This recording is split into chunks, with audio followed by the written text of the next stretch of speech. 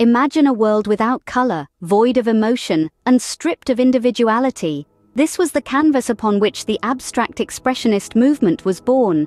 A post-World War II phenomenon, it rebelled against tradition, celebrating the chaotic and the emotional. Through the lens of philosophy, it's a living embodiment of existentialism.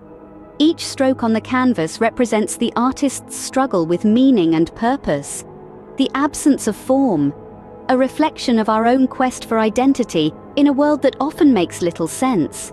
Art isn't just about aesthetics. It's a dialogue, a debate, a journey into the depths of our collective consciousness. Abstract expressionism, then, is more than a style. It's a philosophical statement, a testament to our relentless pursuit of meaning amidst the chaos. So, the next time you gaze upon a Pollock or a de Kooning, remember, you're not just looking at art. You're participating in a philosophical discourse. Intriguing, isn't it?